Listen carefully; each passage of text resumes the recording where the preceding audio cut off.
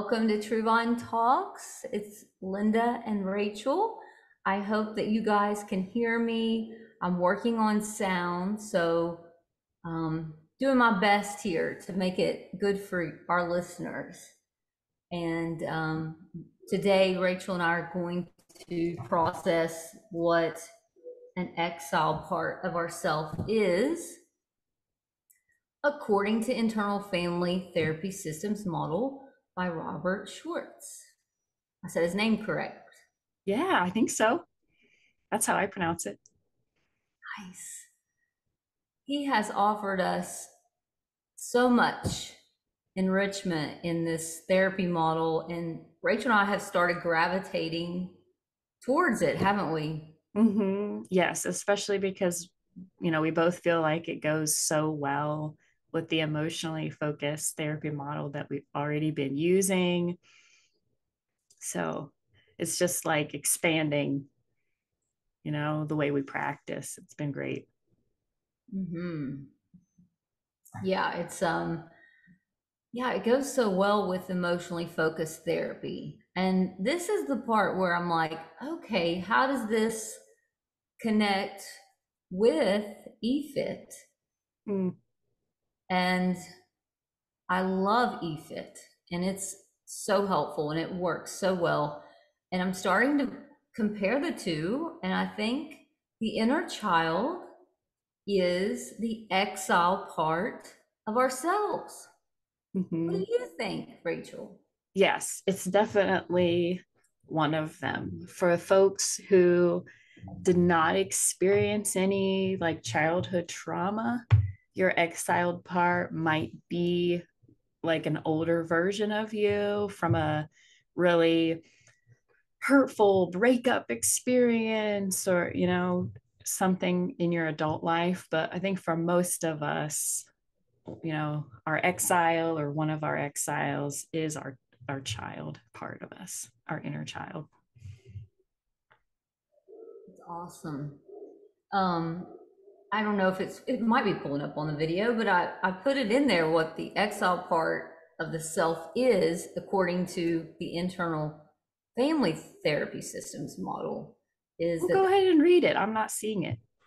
oh, I put it in the chat. See, I'm Oh, not okay. I tech don't know. issues again. Well, let's show the chat. It must have been before I joined. Yes, let me pull that. I'll just do a repeat, copy and paste. Oh, there we go. There it is.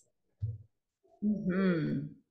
Exiles are our younger parts of self that hold emotions, vulnerability, I'm going to say unmet needs, Mhm. and memories that went ignored, unresolved, and went into exile or put them away because there was no space or place to process those needs when the trauma was experienced. Yeah, so we experience this moment when we're feeling overwhelmed with shame or guilt or embarrassment. We're just humiliated, right? Or really hurt and betrayed. And there's this part of us that just goes, I am never going to feel this way again. I'm going to make sure this never happens. And so that part, right, whether it be a need, an emotion, right, this vulnerable expression, Mm. like you just said, gets exiled. We detach from it, Good right? word. We try to no longer have access to that need or that emotion.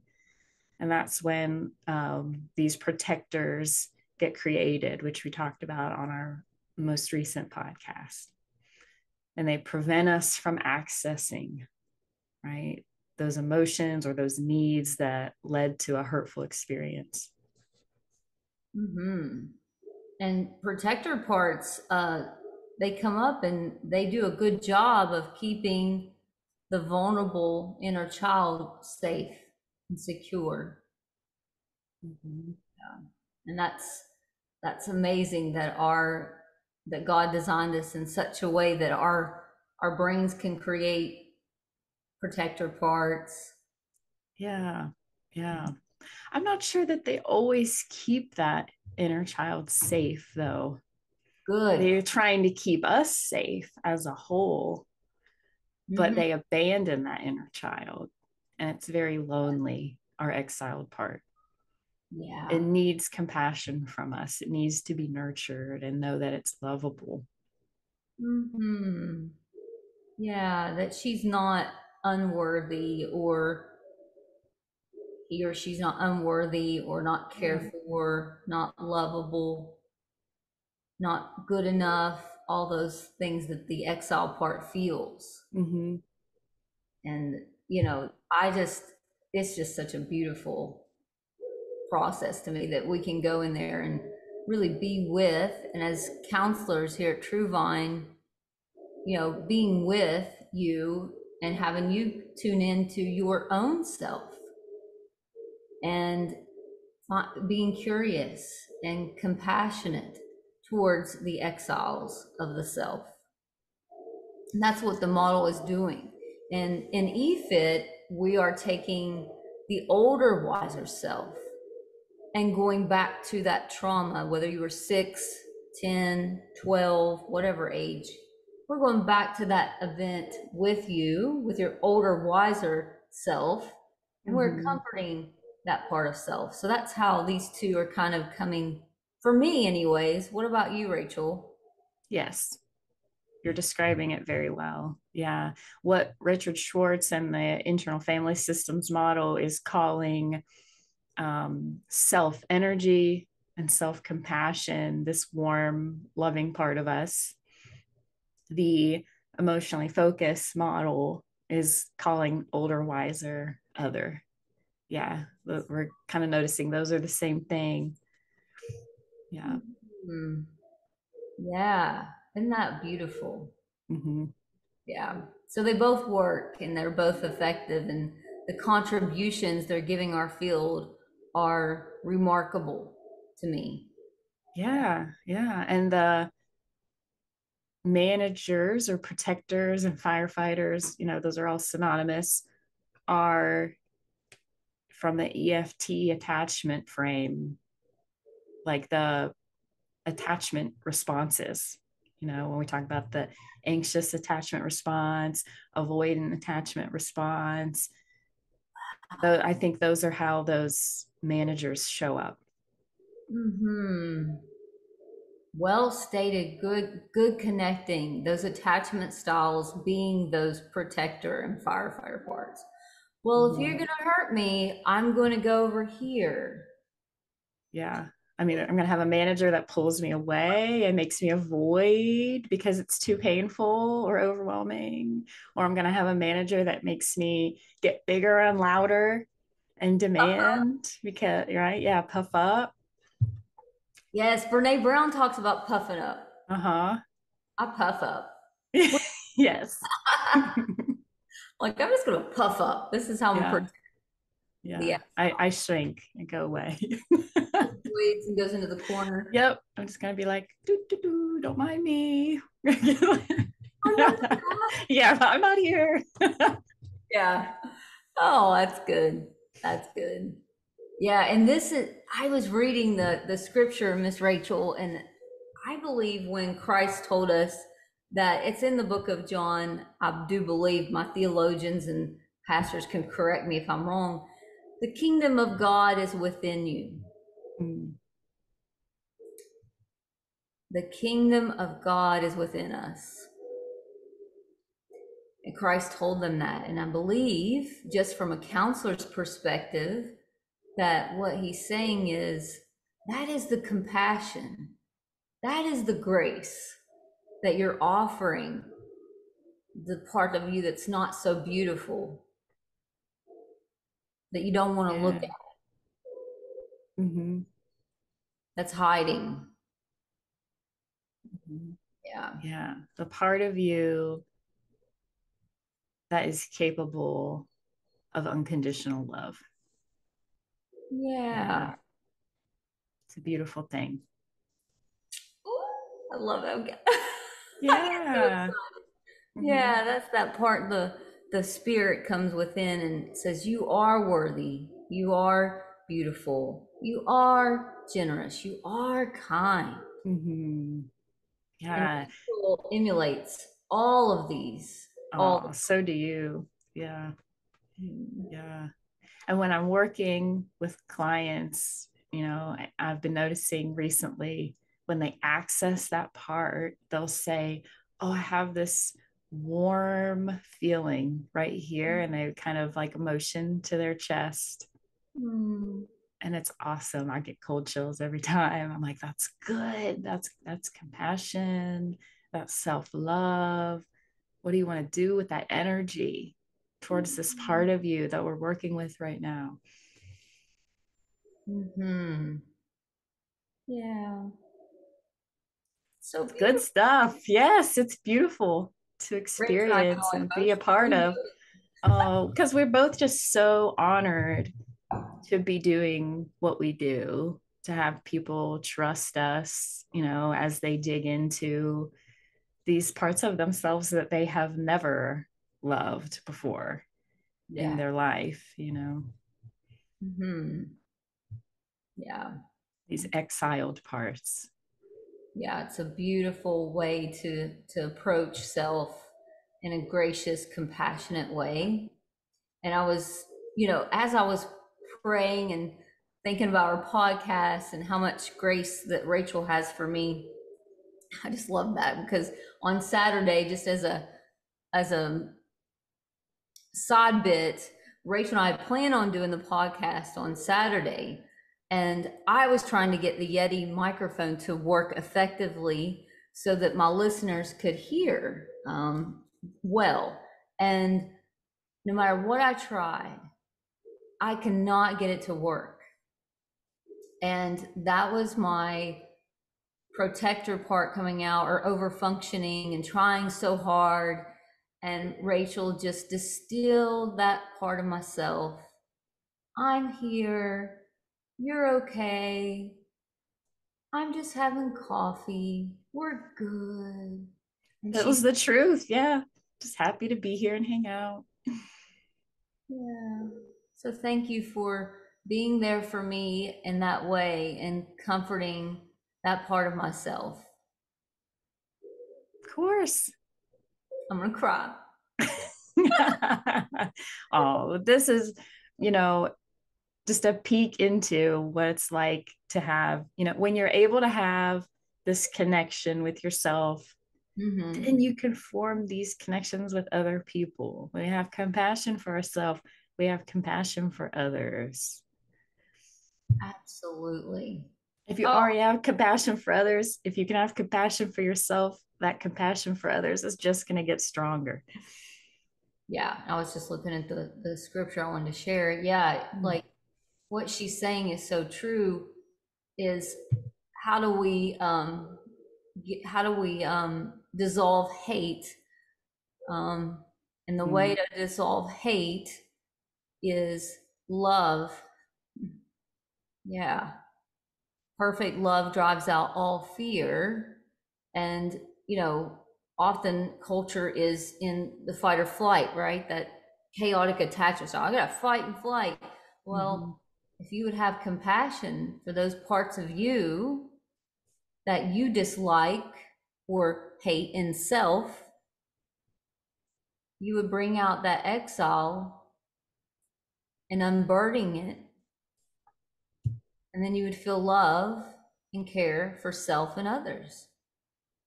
You think that's what he's telling us? I do. Yeah. I'm like writing notes as you're talking because that's so powerful and spot on. You said perfect love drives out all fear, because that usually is the burden that these exiled parts are carrying, some type of fear. I'm afraid of what people will think if they see this part of me. I'm afraid of what that means about me, that people don't accept this part of me, or it bothers or makes them uncomfortable. Mm-hmm. Yeah. And that is usually beginning in childhood, right? Yeah. With gender norms, unfortunately, you know. Little boys are told to not cry, to, that any display of soft, vulnerable emotion is weakness, it's pathetic, they're less manly, they need to toughen up, right? And so for those who are presenting as male or perceived as male by others, this sadness gets exiled pretty Hmm. early on. I don't want to, I'm not allowed to show that I'm sad or hurt or vulnerable in any way. So I'll just be tough and angry instead. And that drives others away. Mm-hmm. It can, yeah. Yeah. And when they present that way in couples therapy, it's like, what's underneath that anger right now you're showing? What's really happening for you? It's usually sad and Mm-hmm. scared. Yeah, Hmm. And that's yeah, okay. yeah, yeah. And for women, right, those presenting as female or perceived as female, it's Hmm. vitality and energy and independence makes up people uncomfortable, right? If you're a little girl and you're out stomping around in the mud or hitting things, they're like, no, you need to sit, be quiet, Be pretty. play with these dolls, Yeah. you know. Right? Yeah. Boys get out on that football field and fight each other and get dirty, but if you're a girl, Mm. then do that, right? And so we learn to Yeah. shrink ourselves, take up less space, be Mm. quiet, passive, submissive, right? That's where the people pleasing tendencies come out, want to get it right for everybody. Thanks for bringing up that gender norm or cultural um, superimposed gender norm. Yeah, yeah. I never fit the mold. I Most was of us don't. It's not fair mold. I was so rowdy, Yeah. athletic, rowdy, sporty. Did Yeah. If a little boy's hyper you bouncing off the walls, we're like, boys will be boys. Oh. If a little girl is, it's like, hey, sit down, quit it. You need to calm down. hyper? Yeah. You're too loud. You talk too Mm-hmm. much. If you had attention deficit hyperactivity, you certainly had all that as a girl. And Yeah. it's just be who you are. Be who you are. And that's where I was when I was processing, Rachel, if I can share that scripture is when my Mm-hmm. camera, I'm adjusting it. When they were stoning in the book of John when they were trying to stone the prostitute Mm-hmm. in the scripture, Jesus says, who of you is without sin? I think he's saying, who within you all doesn't have an exile part of yourself who's feeling hurt and scared? Throw down your rocks. Because who are you really hitting? Who are you really casting a stone at? Who do you think? My camera's moving. Mm. Who do you think they're casting a stone at? Their exile, right? That's it. Something that makes them uncomfortable, right? Yeah. When we see ourselves, right, the part of us that we don't like, that exile in Mhm. someone else, we get upset and uncomfortable. Well stated, Rachel. Yeah. And so they're throwing the stone, right? And they're really throwing it, what Christ says, and he writes it down in the sand is, well, excuse me. Have you looked at yourself? Have you looked at all your parts? Well, you're stoning yourself when you cast stones. So he's saying, let's go alongside and just be with each other and have grace and compassion and care. Mm-hmm. And that is perfect love driving out all fear. Fear of the Yeah. exile, isn't it? Yeah. Yeah. Yeah, because exile goes into hiding or puffed up protest. Mm-hmm. Yeah. Yeah. You So like we're, that I connection? love that. Yes. It's making me think of this um, shirt. Someone I know has a sweatshirt that says, you can't throw stones when you're washing feet. And so Mm, we are taking the time to wash the feet of all of our parts in this process. love it. I just love that. Just marinating. Hmm. Mm-hmm. Yeah. So Hmm. we learn very early on in our lives what emotions, behaviors, needs trigger others based on how they respond to us. And if they respond negatively, if they get upset or uncomfortable or tell us no, stop, then we Hmm. begin to exile that part of us. We Mm. put it away so that we can be accepted. Wow, that's beautiful, Rachel. Yes, that's true. So that's the attachment, longings, and unmet needs. So if your primary caregiver sees me be rowdy and says, calm down, girls don't be rowdy, that part of myself, she has to go away. Mm-hmm. Can't be that Yeah. part. Yeah. And our goal is to put away the negative, to avoid the negative emotion that we feel by getting that upset or uncomfortable response from a caregiver or a peer.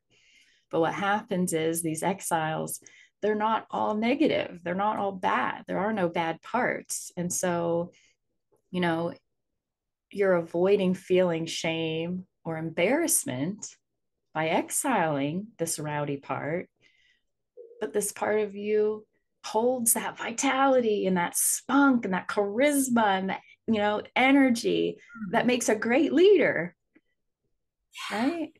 That's right. So yeah, we don't want to exile those things. We need that. If you see those parts in your child, whether it's female or male, nurture it, love it, validate it, validate that part of your child. Don't tell your child that you shouldn't be this way. People won't like you. Hogwash. Hogwash. Mm-mm. Be your true self. Mm-hmm. Yeah. Walk in that part of yourself. Be embodied in who you are and who God or your higher power, as you know him or her or whatever the universe, however you believe, Mm-hmm. as you are. Be who you are. Embody that person. And when you felt like, oh gosh, you can't show too much enthusiasm.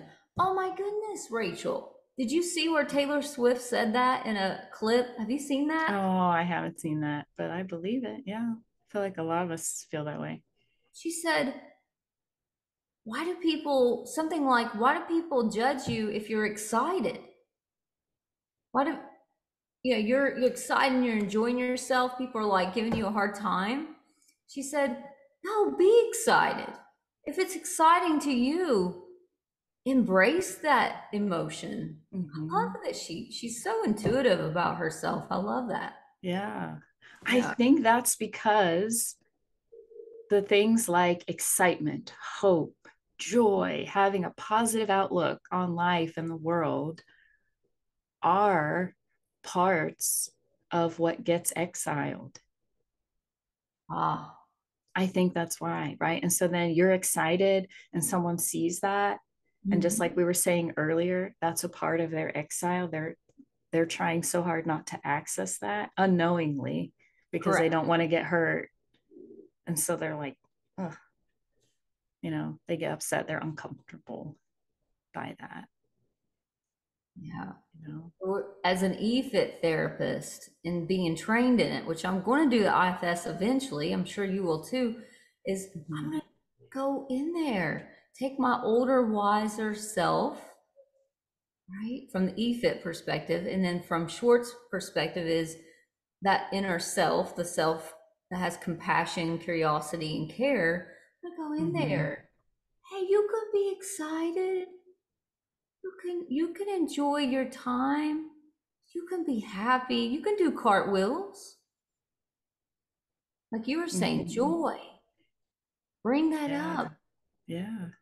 So I've been working with people, and when we get past all the protectors and we're working with an exiled part, at first it's like, oh yeah, this is the part of me that's, so sad and heartbroken and feels so lost and alone. The more we dig into it, people will say things like, you know what, I really miss this part. This is also the part of me that has hope for the future. I Mhm. haven't felt that in so long. I miss her, you know.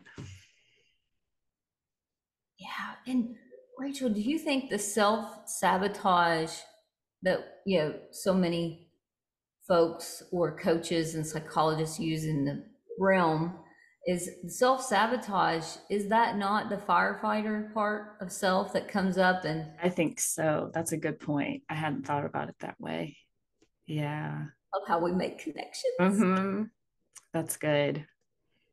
Yeah. Yeah. So when you're working so eloquently with your folks, they're like, "Oh, I miss that part of me. Mm-hmm. I kept self-sabotaging. My firefighter showed up and I went over there and got drunk or did something, or maybe it wasn't drinking, maybe it was something else." Yeah. Yep. So what more would we like to share about exiles with our listeners? I think I have a lot of notes here. Good.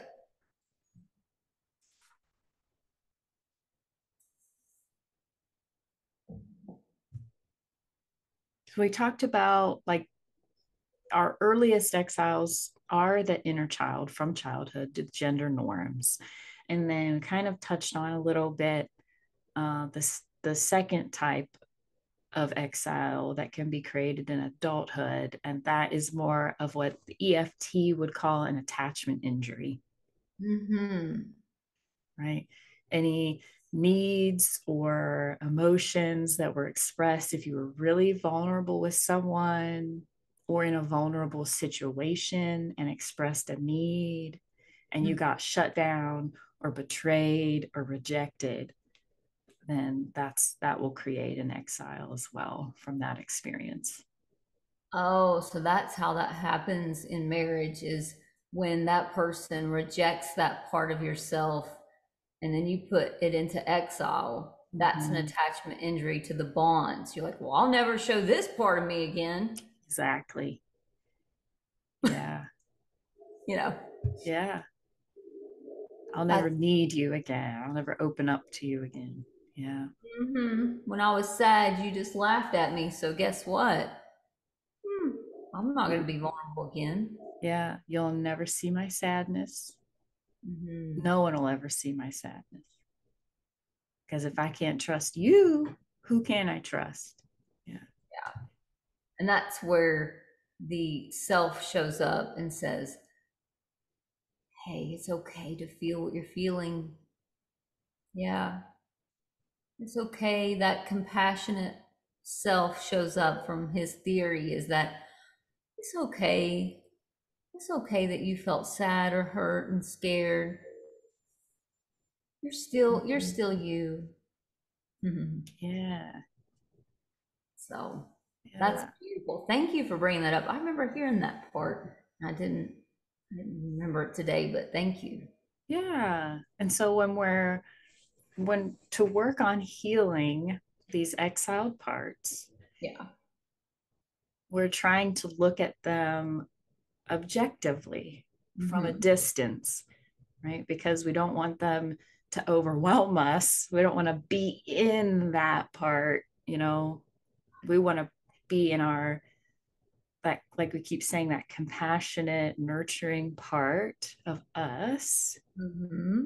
and imagine that we're looking at this past version of us, this Mm-hmm. exiled part that feels alone and sad, right? And that's how we nurture that part. And so Linda and I in therapy might say something like, how do you see that part of you? What age are they? Mm-hmm. What's their facial expression? What's their body language? You Mm-hmm. know? And then we'll check in. How do you feel towards this part of you? Mm-hmm. You know? And if the person says, oh, I feel angry towards that part of me, or I feel scared, then we know there's a manager in the room, and we're going to try to get it to step back until they say something like, oh, I feel so bad for them. Right? When we access the empathy, we know that we're in that loving healing part, and we Mm-hmm. go from there. That's good. Yeah. And the managers in the therapy that as I'm learning internal family therapy systems, um, I want to honor that manager. Oh, okay. So they're not willing to go there. Right. Safety's not present. How can we create safety? Can we talk to that part of you that's protecting your exile? And it's so overwhelming to folks to be there with that part of themselves. Mm-hmm. And it's such a beautiful model to help. Mm-hmm. Yeah, it's very visual Yeah. Mm-hmm. process that, you know, I feel like, which for me is good because I'm a very visual learner type person. I think for some folks that can be hard to visualize a part Mm-hmm. of themselves. And when folks come up with me in therapy, when they say, "Yeah, I can't make contact with that part," It happens, right? Yeah. uh, they can't see my older, wiser self. Okay, that means there's a block, and that's what we talk about in EFIS. There's some blocks there. Mm-hmm. The blocks are the managers in the Managers. room. Mm-hmm. Yeah. And so as your co-regulator in therapy, we're alongside you and helping the exile to feel safe and allowing the protectors to take a little rest, take a break, that it's safe to take a break. And it's a beautiful way of making contact with your inner person, your inner person. How does Mm-hmm. that, how do you think that helps folks that are listening to hear that? I think that it helps people make sense of their inner dialogue, because that's what we're really doing, is we're giving pieces of our inner dialogue names Mm-hmm. and images, and it helps to kind of untangle this web that Yes. we've got going on in our minds. Beautiful, Rachel. Beautiful. I love that untangling the webs. Yeah. Oof, that's good. Yeah, people walk away. I hear so, like, over and over again, people just keep saying how helpful this has been to them, and how Mm-hmm. it helps them feel less, I'll say it in quotes, crazy. They're like, I feel crazy when I've got these parts of me that are not getting along. Like, I can't make a decision because part of me feels this way, part of me feels that way. And they're like, and That's now I get it. Now I understand. Yeah, I mm-hmm. got like three different managers and none of them get along. Like, Yes, yes, I've been there. Yes. yeah. The duality, and people are like, man, you can't walk in your truth. It's like, Right, because they got managers showing up telling me to do A, then the other ones tell me to do B, and they're going in opposite directions. Right. And then as these managers are fighting, they're not managing. And so the exile storms the gate. And Mm, now I'm having this emotional breakdown. Yeah. yeah. So we got to Yeah. get permission from those managers in therapy.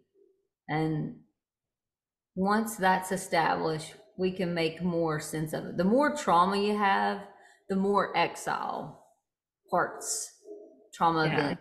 And the Yeah. more exiles, the more managers. So it is just, it is a web. Yeah. And I love how he words it, unburdening. Mm-hmm. Unburdening. Can you imagine Mm-hmm. walking around? I'm thinking of Jesus saying, "My yoke is light." Oh, yeah. We're lightening the yokes of our exiles and inviting them back to have a seat at the table, you know? Yeah. Come back to the supper. Mm-hmm. Beautiful. Yeah. The yoke is light. So that's that unburdening. Mm-hmm. Yeah. What beautiful Yeah. therapy. Yeah. And if you think about it, our entire body, right, Hmm. functions as a series of systems: Yeah. cardiovascular system, digestive system, you know, nervous system. It could go on and on. So it only makes sense that our mind would also be a system made Mm. up of parts that are Well, all trying to work together. But we experience, a hurtful event or something traumatic, and that disrupts the system.